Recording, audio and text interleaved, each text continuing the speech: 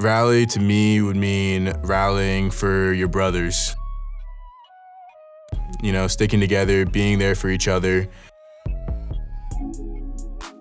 How would you describe your friendship with Eric? Are you guys like brothers? When I think of Eric Habelow, I think, you know, my brother. That's my homeboy. We've been best friends my whole life. We'd all grow up like playing tag, roughhousing, wrestling, anything you can imagine. And we just played like regular boys. And I just love talking with him. He's a great person, always fun to be around. He's down really to do anything. He's not afraid of anything too, so I just love being around him. First and 10, Ian Book looking end zone, touchdown, Tommy Tremble.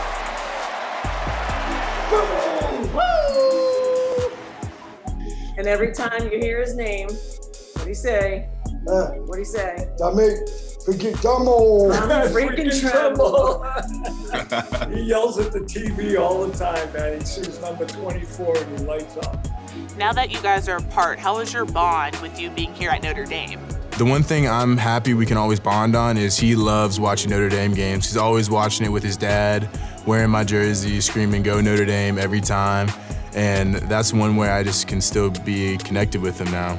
So not only does Eric watch you on TV and watch Notre Dame, he's actually been to a couple of games. Can you talk about the 2019 Louisville matchup?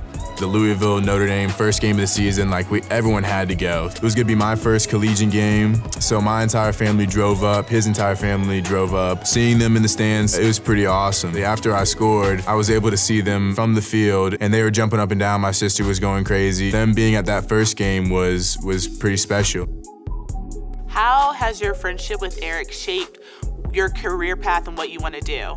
Next semester, I'm aligning some classes to get into the special needs workforce.